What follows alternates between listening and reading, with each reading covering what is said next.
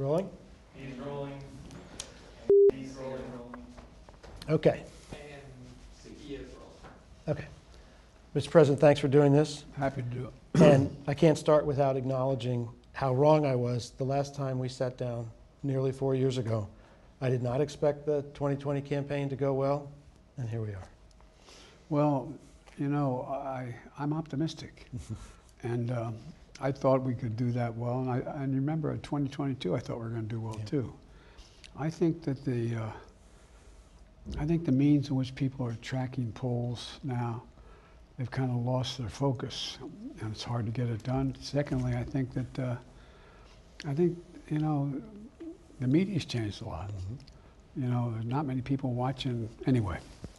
So, since you gave your democracy speech in Philadelphia a year ago, we've had orderly midterm elections, no violence, and the beginning of legal accountability for former President Trump and other January 6th defendants, no civil unrest. Could the threat to democracy be smaller than you think? well, I think the opposite thing's happened, John. I think that this is sort of the last gasp, or maybe the first big gasp of the mega Republicans. And I think Trump has concluded that he has to win, and he'll pull out all the stops. I mean, the quotes he uses are just, I never thought I'd hear a president say some of the stuff he says. And so I think that, and you see what's happening in terms of what the mega Republicans are doing in the House. They don't make up a majority of the House, but they're bringing everything to a screeching halt. As you think about the threat to democracy, do you think of it specifically as the refusal to accept election defeats and peaceful transfer of power? Or is it more broadly encompassing some of the longstanding features of democracy, like the Electoral College, the nature of the Senate, the gerrymandering process, that sometimes thwart the will of the majority?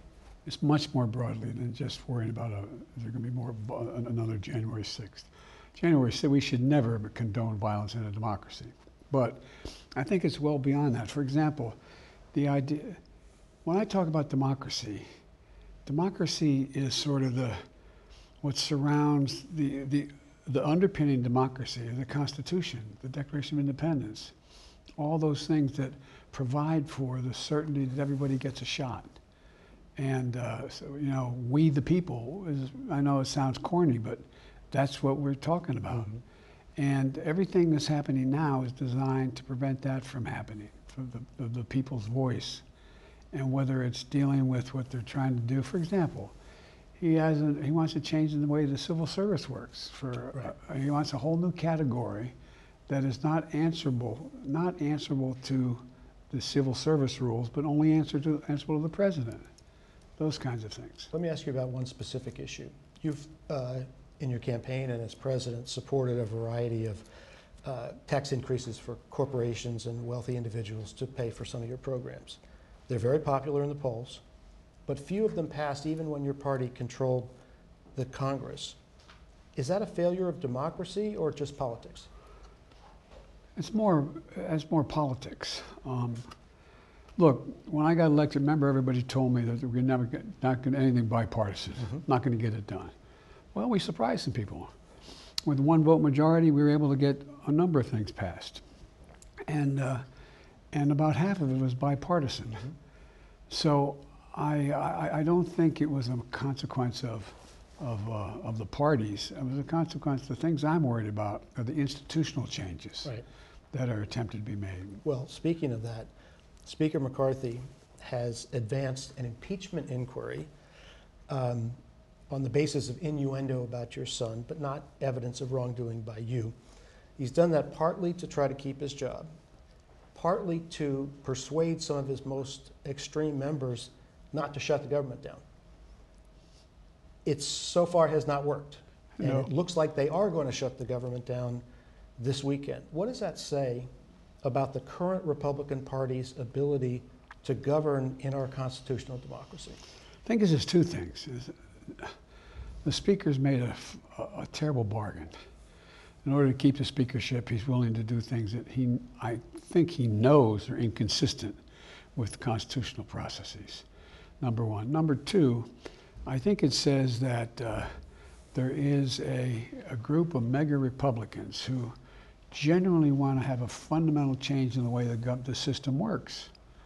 And that's what worries me the most, is the change in what constitutes, for example, the idea that we'd be in a position where they're willing to say that it's okay for the president to talk about, he said, I am your retribution. I mean, all these weird things that are being said, and they seem to be encouraging it. You've said that most Republicans are not MAGA. I agree. But they're being driven and intimidated by the smaller number who are. If January 6th, a new presidential campaign and a government shutdown does not motivate that majority to regain control of the party, what can? I'm really worried if that's the case. And that's why I think that I want to increase the focus on the fundamentals here. That democracy, literally our democracy, is at stake. And it's by altering the institutional structures to protect it. And I think that I think we're in real trouble if that's not the case. But I'm convinced that part of it is communicating to the American people. This is bigger than political disagreement. It's beyond that. And when you talk to people, like for example, the speech I recently made on democracy, I made about 4 major speeches on democracy. Every time, initially, with notable exceptions, people thought, what's Biden talking about here? Well, you know, the data showed that over 60% of the American people, they were worried too. And that's one of the reasons why 2020 turned out the way it did, 2022 turned out the way it did. And so I think it's important that to give people some hope that we can get through this. Look, we're on the cusp of being able to do, not because of me, not because of my presidency, the cusp of being able to do some really big things in America.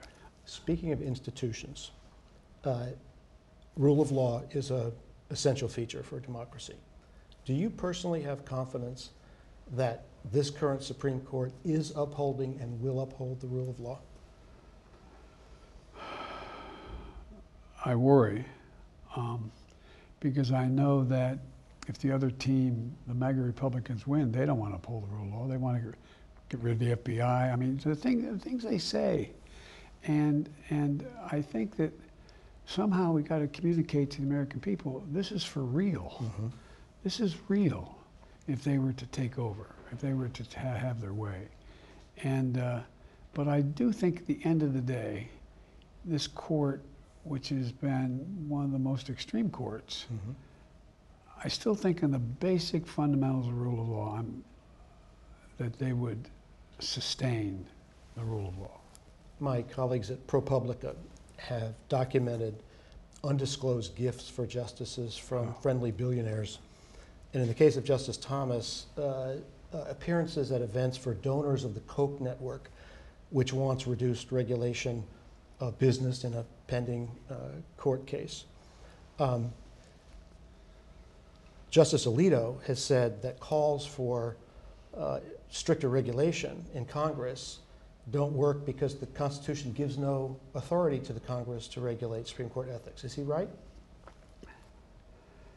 It's a tough call whether we can. I think we can. But let's skip over that. What does the Constitution call and expect of the court? Of the court. And the idea that the Constitution would in any way prohibit or not encourage the court to have basic rules of ethics that are just on their face reasonable. Do it themselves. Do it themselves is just not the case. Another constitutional question. There are some legal experts who say that regardless of the outcome of any criminal case, that former President Trump's efforts to overturn the election in 2020 disqualify him from running again under the 14th Amendment. Are they right? You get a lot of serious constitutional scholars disagreeing on either side of that. As you can understand, I'm not going to opine on that right now. Richard Haas, the foreign policy advisor yes. to past Republican presidents, says that Trump wants Budapest on the Potomac in his efforts to get greater personal control of the government and pursue retribution, something you spoke about yesterday. He says, like you, that the voters should make protection of democracy the paramount issue, which is another way of saying the only way that voters can protect democracy is to vote for the Democratic nominee, you. Are voters going to be comfortable hearing that argument? I don't think it was phrased that way, but I think if it says, so if it's phrased, if the former president were to become president again, the things he says he will do are a threat to American democracy. And by the way, it's not just here. As I travel the world, I have heads of state asking me, conservative heads of state, look, what's going to happen? Does that mean? Because democracy is in jeopardy in other parts of the world as well. And you know, Madeleine Albright was right. We are the essential nation. If it fails here, Katie bar the door. Given the concerns that many voters have about your age, among other things, why are you the only Democrat who can protect democracy next year? I'm not the only Democrat that can protect it. I just happen to be the Democrat who I think is best positioned to see to it that the guy who was worried about taking on democracy is not president. You, yesterday in your speech, said that voters should put partisanship aside for the larger cause, Republicans, Democrats, Independents. What Democratic priorities are you prepared to set aside to attract the largest possible coalition? Well, look, if you take a look at all what I propose, they're overwhelmingly popular with the American people. Nothing I've proposed is extreme. For example, you know, dealing with investing in America and increasing manufacturing, creating jobs, putting in a position where we put more money into education, where we just make everybody pay their fair share. Those things, as measured broadly, they're popular across the board. So the thing that I have trouble trying to figure out is what it is that, other than protecting the Constitution, what is it that these mega Republicans think is extreme about what I'm doing? They haven't been, I haven't seen any articulation of any of that. Your former Senate colleague, Joe Lieberman, says he is upholding democracy by working with an organization called No Labels to pursue a potential third-party candidacy. Is he? Well, he has a democratic right to do it. There's no reason not to do that. Now, it's going to help the other guy, and he knows. So that that's a political decision he's making that I obviously think is a mistake, but he has a right to do that. There are millions of Americans who think the country is changing in ways that are harmful to whites, men, social conservatives, small-town, blue-collar America. A poll by the Public Religion Research Institute showed that 40% of the people who call themselves Christian nationalists think that patriots may need to use violence to save the country. Is that fear of change where the threat to democracy comes from?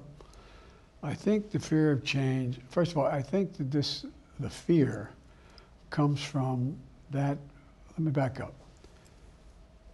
When I left the Senate, I was able to convince Strom Thurmond to vote for the Voting Rights Act.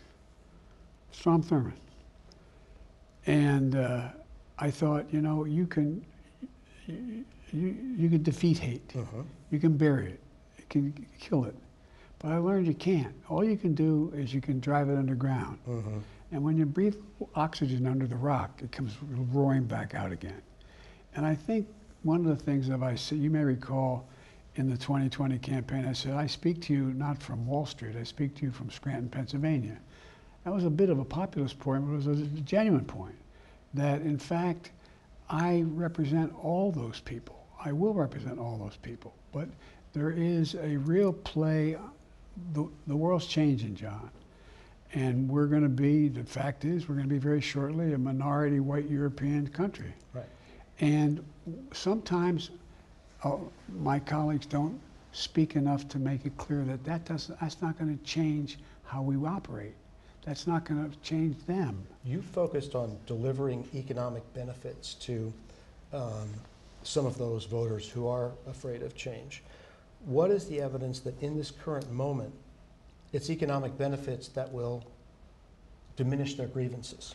It's not so much the economic benefits, it's treating them with respect. Treating them with respect. You may remember, because you're barely old enough, but you may remember back in '72, we ran a campaign that Nixon won overwhelmingly in '72. He won over 60% of the vote in my state, and I won by 3,100 votes. The issue then was that we were limousine liberals. We weren't paying attention to the problems of ordinary families and speaking to their immediate needs. Well, I've never not done that.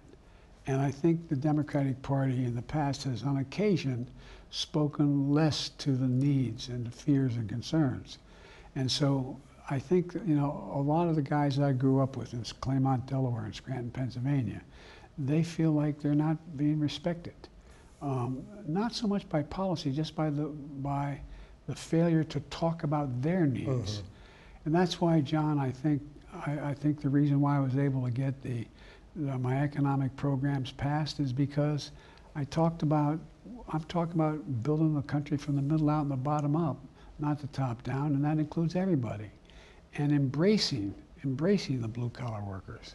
As you noted in your speech yesterday, the specter of violence has become increasingly visible in Republican politics.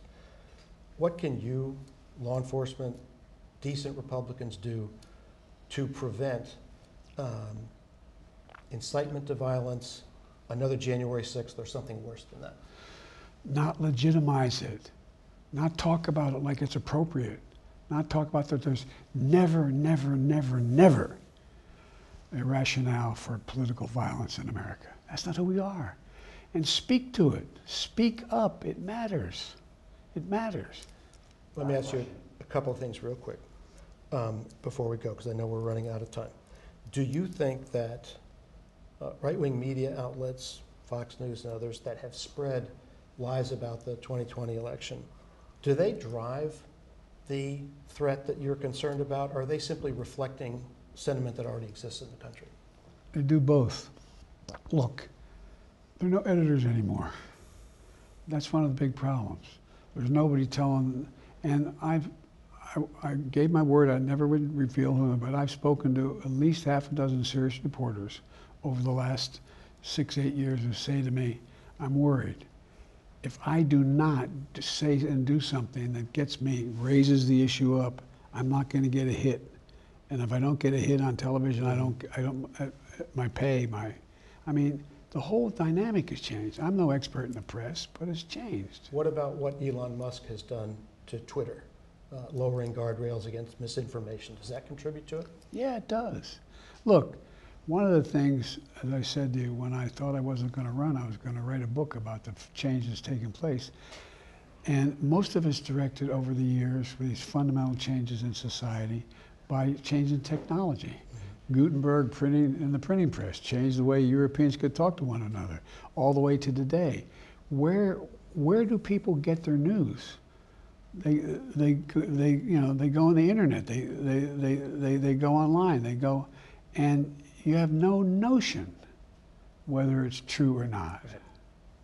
Last question. Last question. You said in your speech yesterday you want average Americans who share your concerns to engage, to stand up for American values. How would you advise those people who do share your concerns, but may be wary about talking to a MAGA parent, neighbor, coworker? How would you advise them to do that? Vote. Vote. Look, I was saying to my staff, I never thought I'd see a time when someone was worried about being on a jury because there may be physical violence against them if they voted the wrong way. I never thought that would happen. It's like maybe a mobster's case, right? I mean, think about that. But a lot of average people think those are really difficult conversations to have with people and may be reluctant to engage. Well, they are, and I think if you don't want to engage, you just act, you just do what you think is right, and part of that is just showing up. But I also think that we should be engaging people more and not be worried about our neighbor. Talk to them. Sit down and say, what do you think? Well, and not get in arguments, but say, this is what you say this, but how about this? And force people to get in a two-way conversation. But it's hard, John. But the biggest thing is, look, I really do believe that the vast majority of the American people are decent, honorable, straightforward. I mean, I think it's a minority. And I think they have to, though, understand, one, what the danger is if they don't participate, and two, show up. Show up. Show up. Mr. President, thank you very much. Thank you. Can we just get a clean thank you very much, because we were, Yep. Okay. keep rolling. Mr. President, thank you very much for sitting down. Thanks for having me. Quite frankly, I'd like to do more of it with you. I mean it sincerely. I'm ready. but- No,